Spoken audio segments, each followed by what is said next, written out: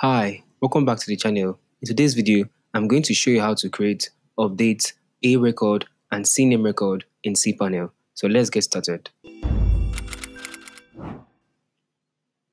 So you log into your cPanel from your hosting account. From your hosting account, you scroll down to the zone editor. You click on the zone editor. So from the zone editor, I have my main primary domain name, and also I have different actions here.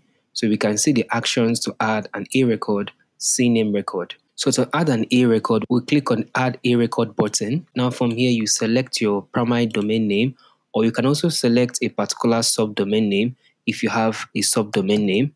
So here I can use my subdomain name, which is demo.demotutorial.yt, and here you put your address, a particular IP address that you want to connect to.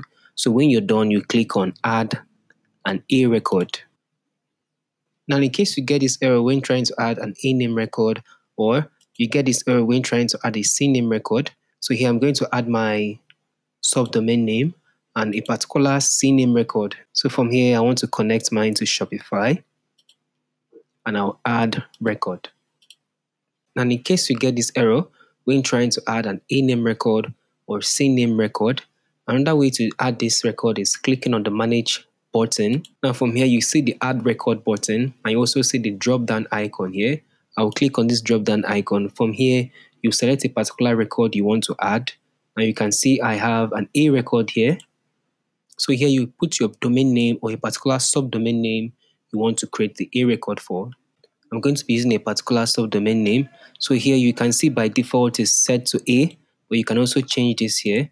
Then you put a particular IP address and you click Save Record. Now we can see here that the A-name record has been added successfully.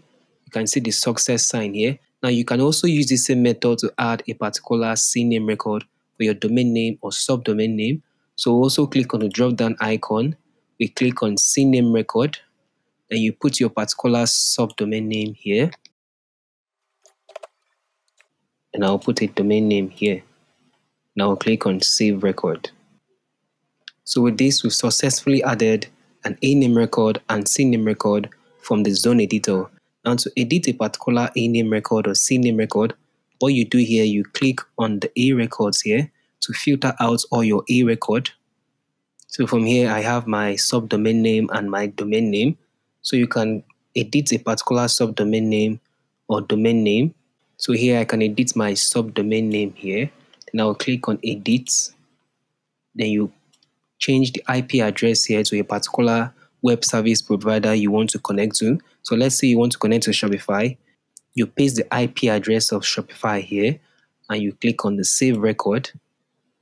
So it's saved successfully, and you also filter for your CNAME record to update the CNAME record of a particular subdomain name.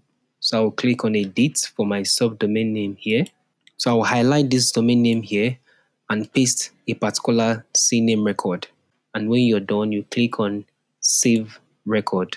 So with this, we've successfully learned how to create an A record, CNAME record, and also how to update them. Thank you for watching today's video. I hope today's video has helped you out. Don't forget to like this video, share this video, and also subscribe to our YouTube channel to stay updated with our latest videos. Thank you.